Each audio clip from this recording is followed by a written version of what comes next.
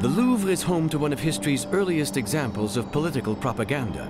It's a painting of the Coronation of Napoleon, and in its creation, the artist manipulated the truth and idealized the players.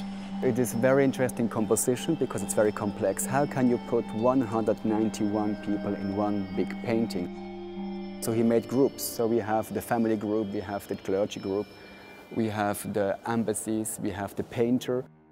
For this painting he was working more than 3 years, so he had a kind of official assistant who is called Rouget, that is sitting as well in the loge.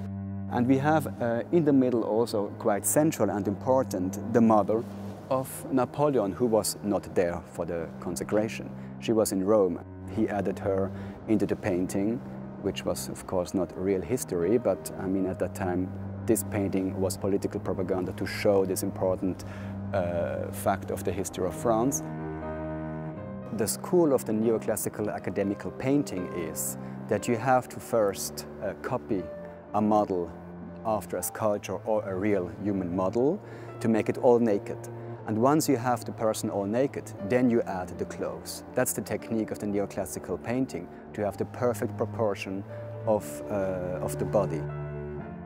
The very center part of the painting, where we have Josephine on the knee, she's represented very beautiful, and we know that she wasn't that beautiful.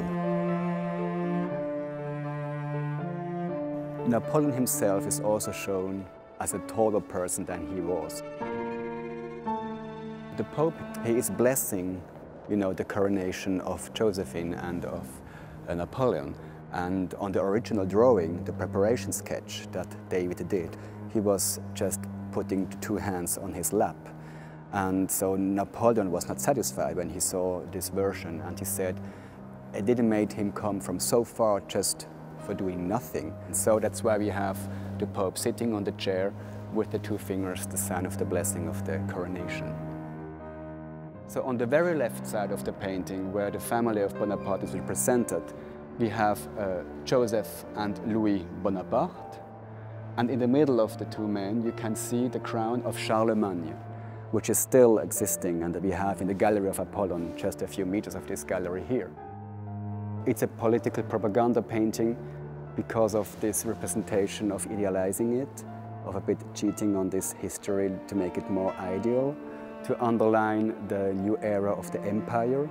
So we can see that he is really someone of importance to be shown in presence of the Pope. So we're really in the idea of the heritage of the monarchy with a new dynasty following.